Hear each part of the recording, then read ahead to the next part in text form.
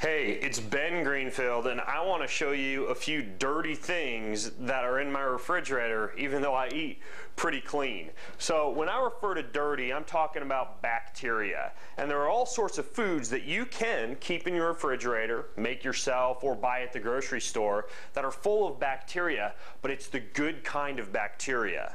And you've probably heard of probiotics and the good bacteria in yogurt, but there's many, many other items that contain other types of good bacteria. And the more different types of good bacteria that you can eat and expose your gut to, the better. So let me show you a few things in my refrigerator. So the first here is kombucha. Kombucha you can buy at the grocery store. You can also make it yourself, which is what we do. It's got a real distinct flavor, but it's chock full of good bacteria. You can get it in different flavors and fused with different things, but basically the first dirty item I have in my refrigerator that I drink throughout the day is kombucha. Next thing I want to show you is kefir. Kefir is also something that you can buy at the grocery store. You want to be careful you get the stuff that doesn't have a lot of sugar in it.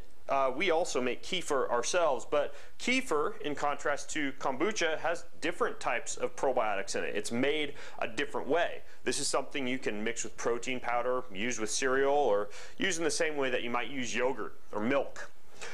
The next thing that I want to show you are pickled items.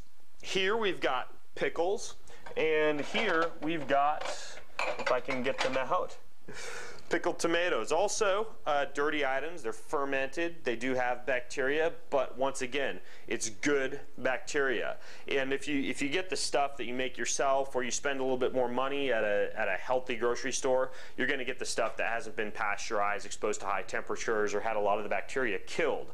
But fermented items like this, pickled items like this, have a lot of good bacteria in them that are going to benefit your body.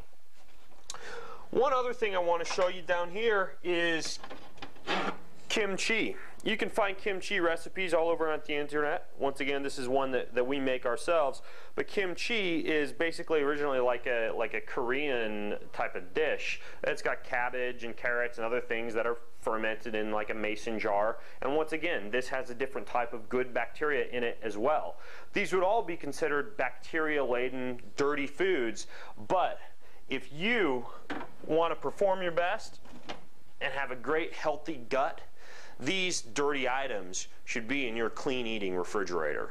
Enjoy.